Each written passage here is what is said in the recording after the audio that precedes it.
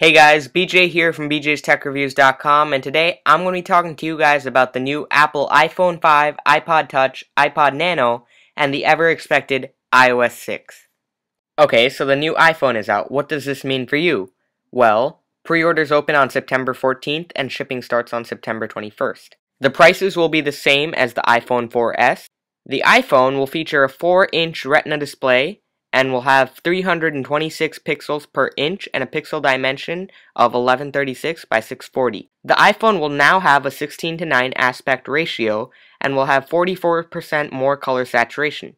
What does this mean? It means better movie viewing. For apps that use the dimensions of the old iPhone, there will be 2 black bars around the sides of the app to prevent stretching or scaling. The iPhone home screen will now feature an extra row of apps, and the iPhone itself will be 18% thinner and 20% lighter than the iPhone 4S. This is partly because the touch sensors of the device are now in the screen itself. The backside of the device now has a two-tone look, having a no-gloss matte finish for the black and a brushed aluminum on the white.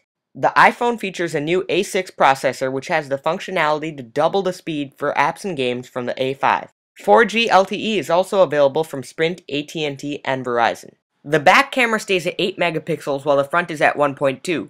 However, the camera does have a couple of new features, like the low light feature for better photos in bad lighting conditions, and also features a panorama mode where you can capture multiple shots and be able to stitch them together for a large 28 megapixel image. The battery life estimates for the device are as follows: 8 hours for 3G talk, 8 hours for 3G browse, 8 hours for LTE browse, 10 hours for Wi-Fi browse, 10 hours for video playback, 40 hours for music playback, and 225 hours for standby.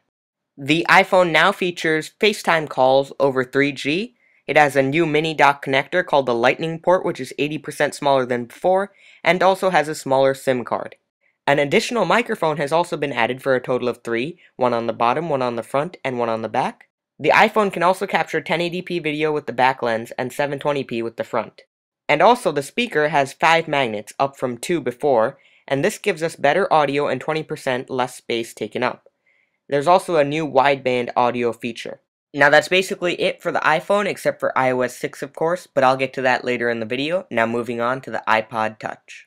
Okay, so the iPod Touch, it is now available for pre-order. Not like the iPhone, you can pre-order it right now.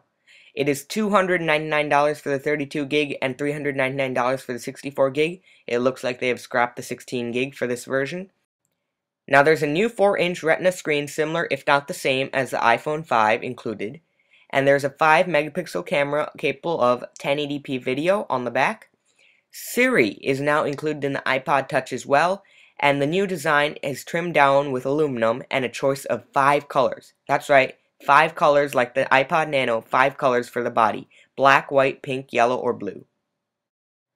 Moving on to the iPod Nano, which will be available in October for $149. It has a slimmed down design at 5mm, a display up to 2.5 inches in size, that's a big increase, a new FM tuner, support for Bluetooth headphones, and it comes in 7 colors. Okay, so now moving on to iOS 6, keep in mind that not all features are available for all devices. Now I'm going to give you guys a quick rundown of the new features and what is most popular. Offline maps for navigation along with flyover 3D mapping. Shared photo stream to share pictures with other devices and comment on them.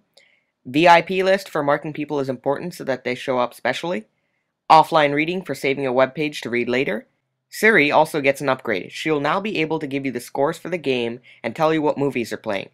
She can also launch apps for you and give you better directions than before. Now, in addition to the iPhone and iPod Touch, Siri will also be available on the iPad 3.